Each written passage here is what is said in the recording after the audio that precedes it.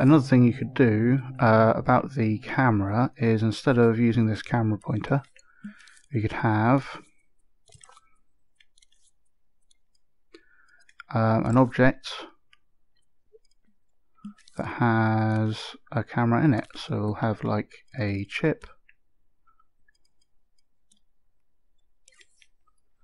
and group those up, link up the chip as normal, and then we'd have a camera which by default looks that way, like that. Oh yeah, make the sculpt invisible and non-collidable.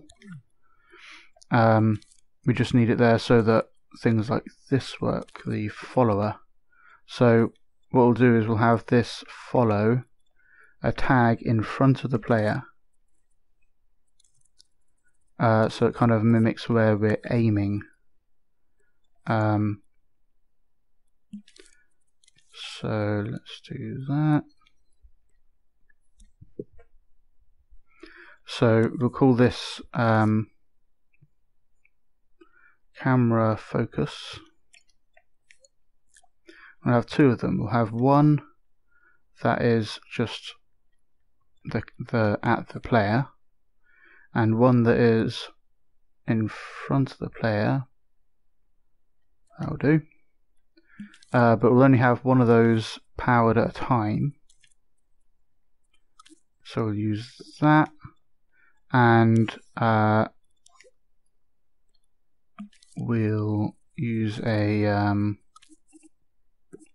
switch, a keyframed switch, so that when this keyframe is powered, that switch turns on. And we'll say while we're aiming, then use the aiming cam. So I'll just call this cam, and this will set this with the active port. So while this is off, it's sending a 0, and this is the 0th channel, so A will be active, and when this is on, the first channel will be active, B. So normally want that one to be on, yep, and then while we're aiming, we'll have that one on, which is in front of us, and the camera will kind of move accordingly. So it will always follow the camera focus. Yep, and we'll have this actually look down an angle like that. Cool, so now we're looking at things through that camera, but it's coming all the way down to meet that that tag position.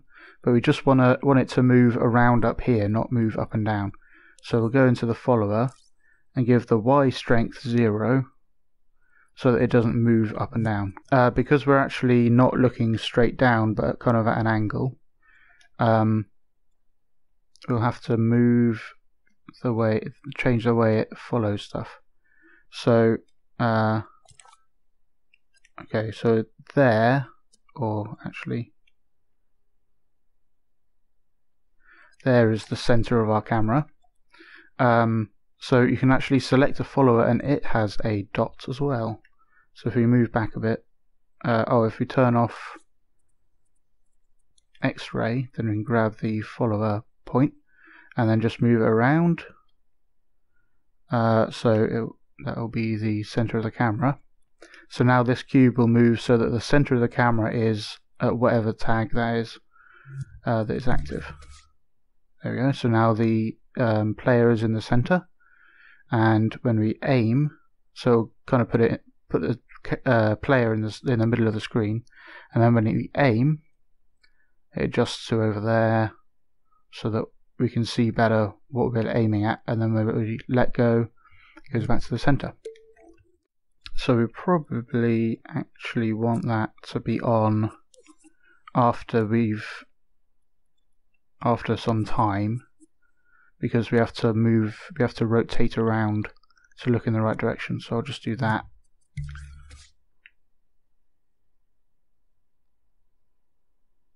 And the beauty of that is now we can give it an isometric camera. So if we have that open like that, scope in here, keep that in the center of the screen, that's a bit better, and we can move way out and then use up on the D-pad to zoom in, and now we can kind of get a kind of isometric flattened kind of view. So it's still the similar kind of view, but it's instead of it being so 3D, it kind of looks more like a flattened kind of 2D feel for your game. I'd like to thank the common people, Hyper Dream Surfer, Evil Keymao, and all of my other supporters for making this tutorial possible. Thanks for watching. If you'd like me to continue making these tutorials and helping creators across the internet, you can find out how to support me in the link in the description. Thanks for your consideration, and I'll see you in the next one.